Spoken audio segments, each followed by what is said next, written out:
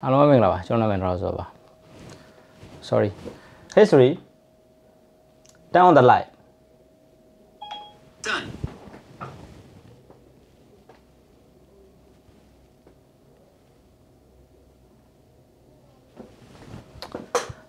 Ini maro ebe ane biro sangat kumia version ini thoro thare macOS Catalina ma pare feature ini update jauh jono review ini lebih betul jemari. Jono macOS di version terkuat thadai ma tu ma be tiada power lare feature review ini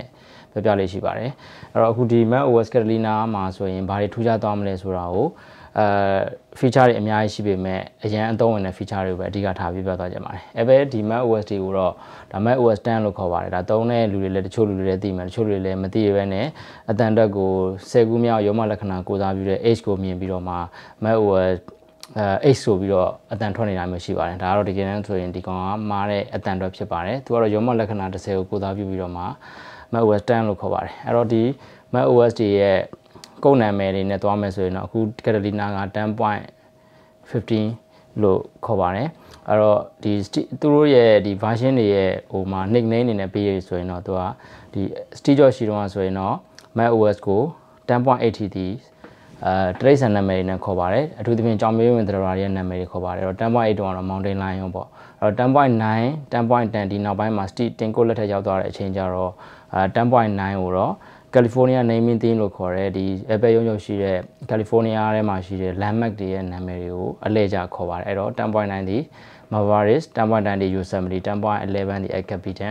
10.12 ဒီ Sierra 10.30 ဒီ High Sierra 10.14 ကတော့ Mojave အခုကျွန်တော်ပြောသွားမယ် 10.15 ကတော့ macOS Catalina လို့ခေါ်ပါတယ် macOS Catalina မှာ Apple ရဲ့ ecosystem လို့ခေါ်တဲ့ Apple ပစ္စည်းတွေတစ်ခုနဲ့တစ်ခုချိတ်ဆက်ပြီးတော့သုံးစွဲပြီးတော့မှအသုံးပြုတဲ့ feature တွေကပို့ပြီးတော့တိုးတက်ပြီးတော့ကောင်းမွန်လာတော့တွေ့ရပါတယ်အဲ့ဒီ feature တွေထဲမှာကျွန်တော်အရင်တဲ့ feature တစ်ခုကတော့ 𝚅𝚗𝚗 ဆိုတဲ့ feature ဖြစ်ပါတယ်ဒီ feature ကတော့Mac တွေမှာအခုလိုပဲကျွန်တော် secondary display အနေနဲ့ monitor တွေ3လေးလုံးချိန်ပြီးသုံးတဲ့အချိန်ကျတော့ iPad ကို secondary display အနေနဲ့အသုံးပြုလို့ရသွားတာဖြစ်ပါတယ်အဲ့တော့ iPad ကို secondary display နဲ့အသုံးပြုလို့ရသွားတဲ့အချိန်ကျတော့Apple Pencil သုံးပြီးတော့မှ detail ပြင်နေတဲ့လူတွေဆိုရင်လည်း Photoshop တို့ Final Cut တို့မှာ detail ပြင်နေတဲ့လူတွေဆိုရင်လည်းကိုယ့်ရဲ့ workflow ကပို့ပြီးတော့မြန်သွားတာကိုတွေ့ရပါတယ်အဲ့တော့ 𝚅𝚗𝚗 feature ကိုအသုံးပြုခြင်းနဲ့ဆိုရင်တော့အသုံးပြုမဲ့ MacBook ထဲနဲ့ iPad ကတူညီတဲ့ Apple ID ဝင်ထားမှာဖြစ်ပါတယ်ပြီးပြီဆိုရင်တော့ချိတ်ဆက်ပြီးတော့ display နဲ့ပြဖို့အတွက်ဆိုရင်တော့ Wi-Fi တူညီတဲ့ Wi-Fi ချိတ်ဆက်ပြီးတော့အသုံးပြုရင်ရတယ်လို့ဂျိုးနဲ့ဒါဒီမှာတော့ကျွန်တော် iPad 11ဆိုတော့တိုက်စီဂျိုးနဲ့ချိတ်ပြီးတော့အသုံးပြုမယ်ဆိုရင်လည်းရပါတယ်အော်ဂျိုးနဲ့ချိတ်ပြီးအသုံးပြုတာနဲ့ဂျိုးမဲ့ချိတ်ပြီးအသုံးပြုတာမှာပုံမှန်အဖြစ်တော့ဂျိုးနဲ့ချိတ်ပြီးတော့အသုံးပြုတာကတော့ data transfer speed မြန်ပြီးတော့မှပုံရိပ်တွေပြတဲ့အချိန်မှာဆိုရင်လည်းပုံမြန်ရမှာဖြစ်ပါတယ်ဆိုတော့လေဂျိုးမဲ့အသုံးပြုပြီးတော့ပြတဲ့အချိန်မှာလည်းသူ့ရဲ့ပုံပြတာက display speed ကပုံမှန် line ကျိုးနဲ့ချိန်တည်ခဲ့သူပဲမြန်အောင်တွေးရဖြစ်တဲ့အတွက်ကျိုးမဲ့ချိန်ပြီးအသုံးပြုမယ်ဆိုရင်လည်းဒီ 𝚅𝚗 feature ကိုအဆင်ပြေ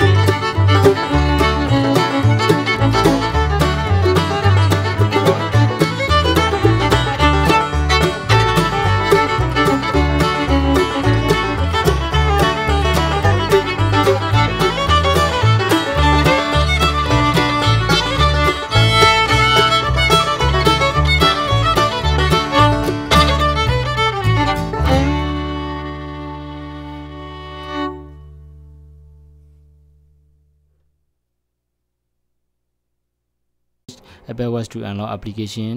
and your mic ဆိုတာလေးကိုတက်လုပ်ပြီးတော့ပြုလုပ်ပေးရမှာဖြစ်ပါတယ်အဲ့တော့အဲ့လိုမျိုးလုပ်ပြီးပြီဆိုတာနဲ့ကိုယ့်ရဲ့ Mac ထဲမှာ password နဲ့ပတ်သက်ပြီးတော့တခုတောင်းပြီဆိုတာနဲ့ကိုယ့်ရဲ့နာရီမှာပေါ်လာမှာဖြစ်ပါတယ်နာရီရဲ့ side button လေးကိုနှစ်ချက်နှိပ်ပေးတာနဲ့ password ကအလိုလိုဖြည့်ပေးသွားမှာဖြစ်ပါတယ်အခုလိုမျိုးလုံခြုံရေးနဲ့ပတ်သက်တဲ့ setting တွေမှာ lock ဖြည့်ဖို့လိုမယ်ဆိုရင်လည်း cyber ကိုနှစ်ချက်နှိပ်ပြီးတော့မှ lock ဖြည့်ပေးသွားမှာဖြစ်ပါတယ်။ဒါတစ်ခုကတော့ voice control ဆိုတဲ့ feature ဖြစ်ပါတယ်။ macOS Catalina ကြမှာပဲပါလာတာဖြစ်ပါတယ်။ accessibility ထဲမှာ voice over ဆိုပြီးရှိပါတယ်။ဒီ feature တော့ဟိုးရင်ကလေးပါလာဖြစ်ပါတယ်။ဒီ feature ကတော့မျက်စိမကောင်းတဲ့လူတွေဆိုရင်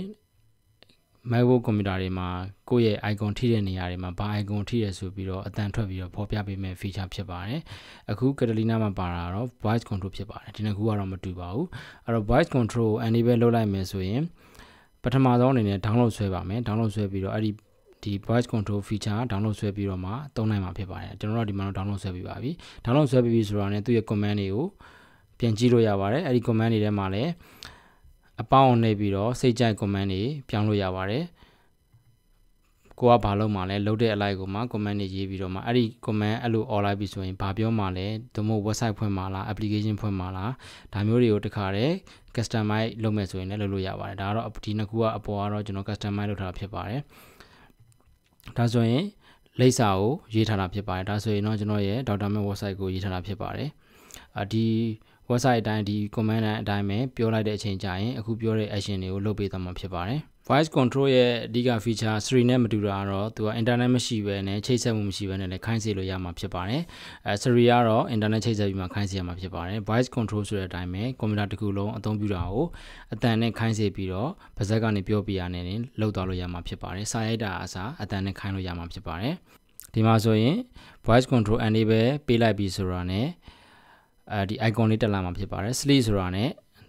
voice control function မလုပ်တော့ပါဘူး wake up ဆိုတာနဲ့ voice control function အလုပ်လုပ်မှာဖြစ်ပါတယ် open Safari go to my website scroll down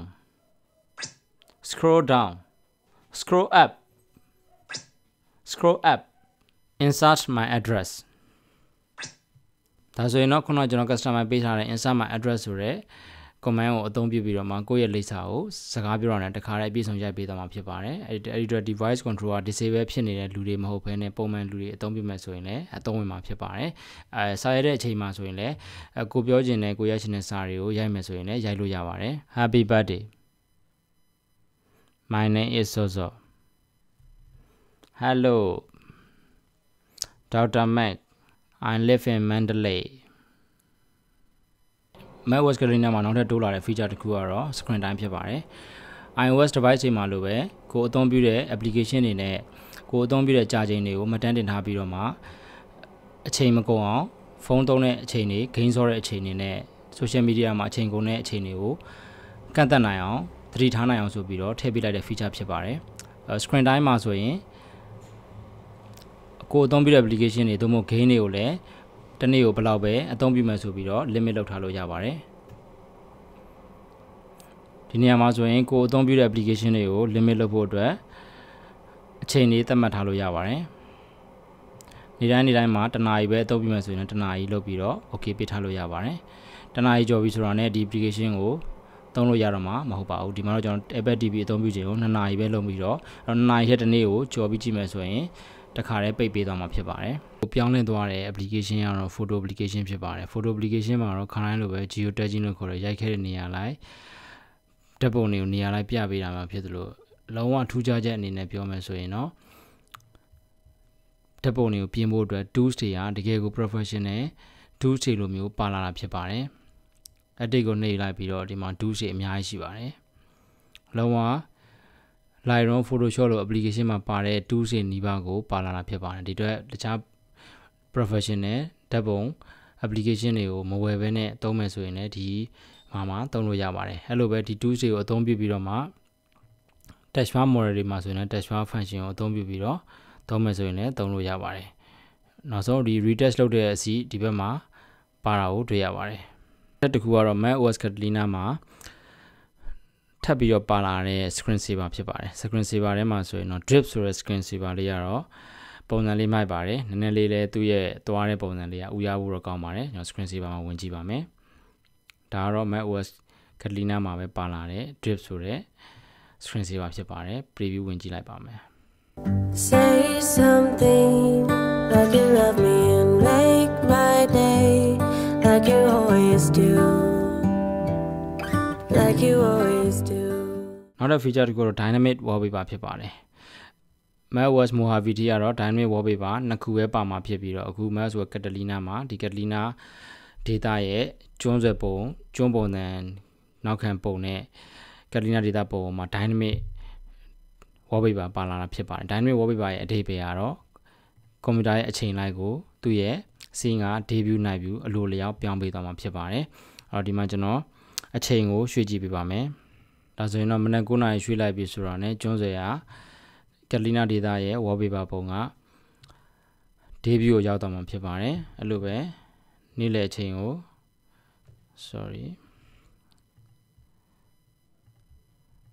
ညနေချိန်ကိုရွှေ့ကြည့်ပါမယ်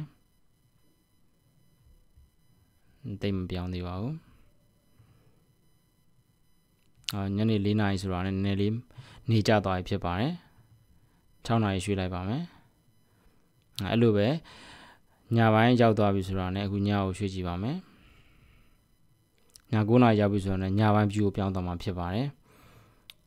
ဒီ dynamic wallpaper လည်းအရန်ကိုမိုက်တဲ့ feature ဖြစ်ပါတယ်တော့ကိုသုံးရင်းနေနဲ့ကိုယ့်ရဲ့ wallpaper ရဲ့ကလည်း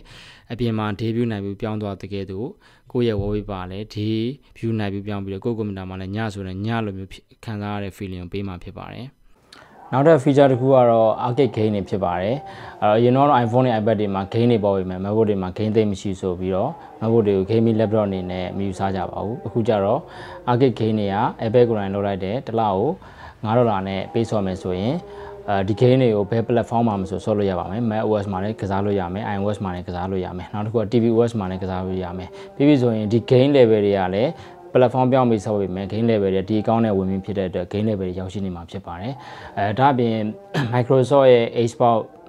ရဲ့ game controller Sony ရဲ့ PlayStation ရဲ့ 2 ရဲ့ game controller တွေကိုအခုလို MacBook တွေရော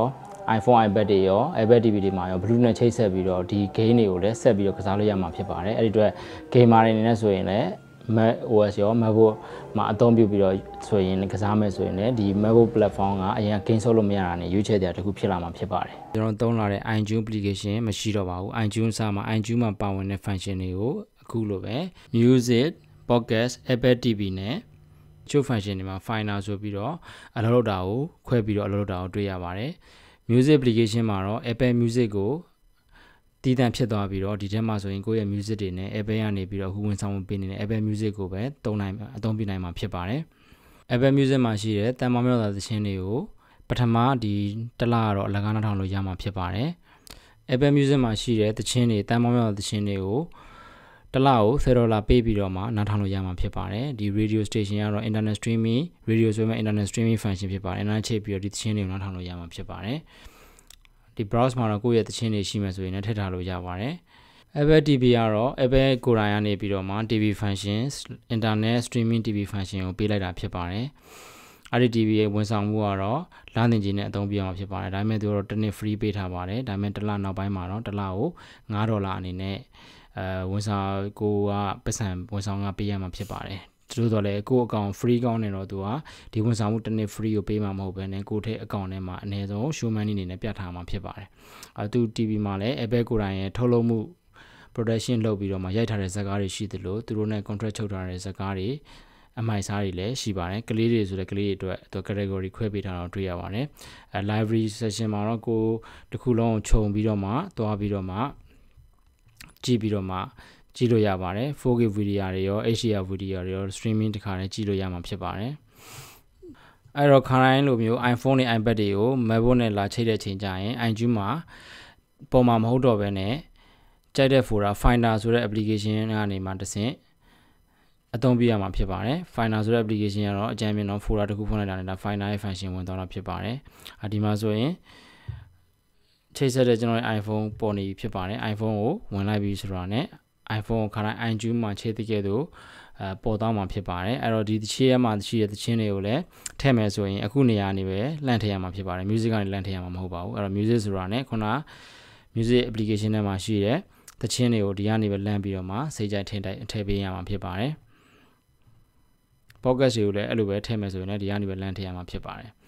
အဲ့တော့ book တွေ audio book တွေကတော့ဟိုးရင်ကလေးကခွဲလိုက်ရင် macOS version မှာခွဲလိုက်ဖြစ်တဲ့အတွက်ဒီ book တွေကလည်းဒီ book application ထဲမှာရှိမှာဖြစ်ပါတယ်အဲ့ book application ထဲမှာရှိတဲ့စာအုပ်တွေကိုလည်းဒီကနေပဲ finder ကနေပဲလန့်ပြီးတော့ထည့်ရမှာဖြစ်ပါတယ်ဒီအသုံးဝင်အောင်ထပ်ပြီးလုပ်ပါတယ်ကျွန်တော်တို့ notes တွေကိုတော်တော်လေးသုံးပါတယ်ကိုယ်နဲ့ပတ်သက်တဲ့အရေးကြီး data တွေကို notes ပေါ်မှာတော်တော်များများအလွယ်တကူပဲကောက်မှတ်လေးရှိပါတယ်ဒီမှာဆိုရင်တော့ notes တွေကိုထပ်ပြီးအရေးကြီးညောတော့ခက်လို့ရတာဖြစ်တဲ့တော်တော်ကြီးမိုက်ပါတယ်ဒီမှာထပ်ပြီးပါလာတာကတော့ gallery view ဖြစ်ပါတယ်ဒါတော့ list view ကနေ gallery view ပြောင်းပါမယ်gallery view ထဲမှာဆိုရင်တော့ကိုယ့်ရဲ့ notes တွေကို preview အနေနဲ့အခုလိုမျိုးကြည့်လို့ရမှာဖြစ်ပါတယ်